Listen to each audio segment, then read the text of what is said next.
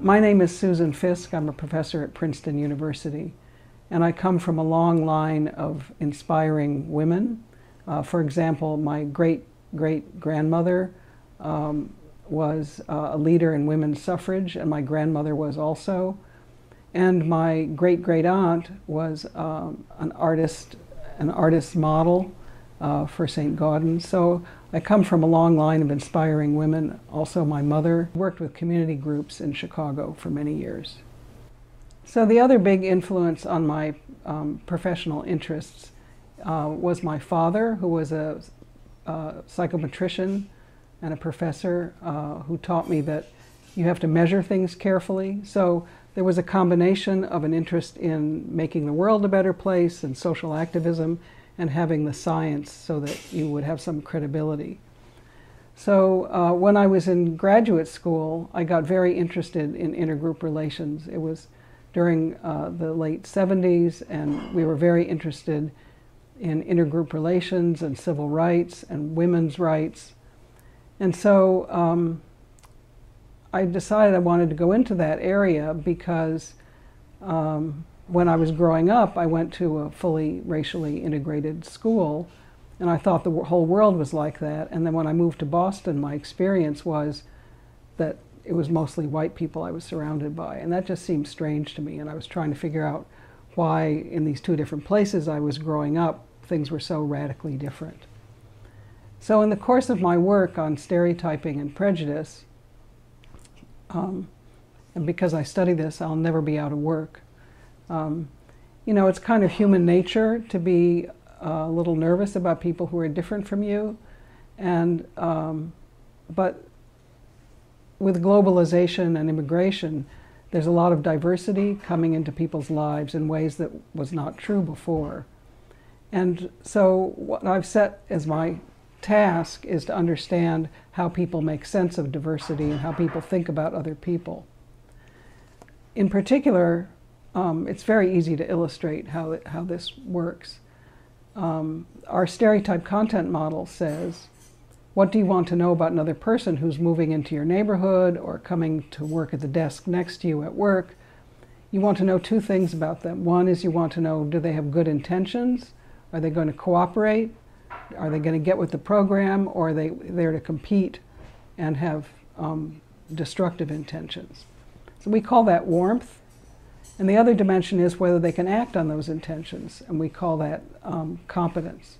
So this warmth by competence space, it turns out to explain all kinds of things. So people like us, that is, for example, in the US, the middle class, are both warm and competent in our stereotypes of us. The people who are low on both include homeless people, drug addicts, people who don't have an address all over the world, it turns out, are seen as neither competent nor trustworthy. So that much you can get out of regular sort of people's ideas about prejudice, but what we contribute are the mixed combinations. So there are some groups that are seen as well-intentioned but incompetent, and old people are stereotyped that way. So they're seen as, you know, nice but useless all over the world. And then the other mixed combination is people who are seen as highly competent but not very nice. So rich people all over the world are seen that way.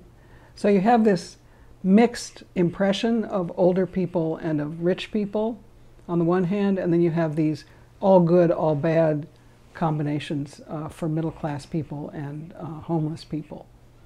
So it turns out that you can apply this to different kinds of ethnic groups.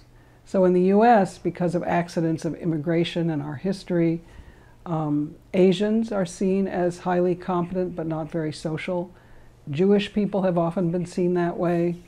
For us, immigrants, particularly Latino immigrants, are seen as neither competent nor trustworthy.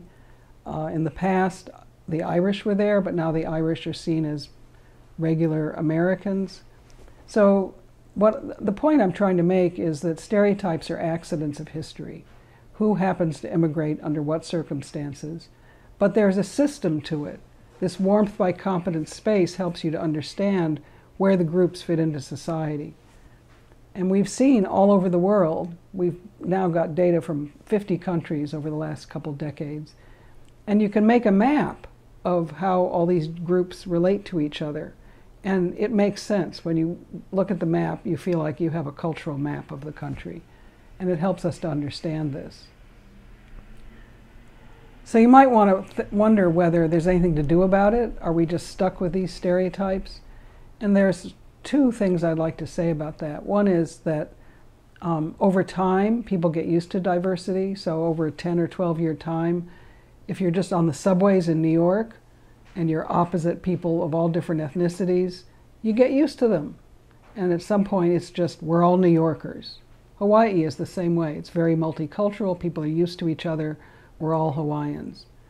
But in places where people don't actually meet every day, people who are different from them, then people have these elaborate stereotype maps, mental maps.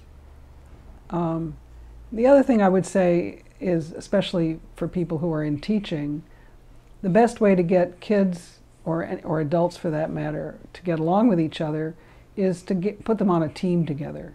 So if people are working together for something they care about, a sports team, building a playground for children, some kind of community thing, if they need each other to accomplish what they want to accomplish, they get over their stereotypes. It's like if the boss says to you, you and you're on a team together and your bonus depends on your finishing this project together. People are very good at individuating other people. So I have some hope for the future that people will get past their initial stereotypes.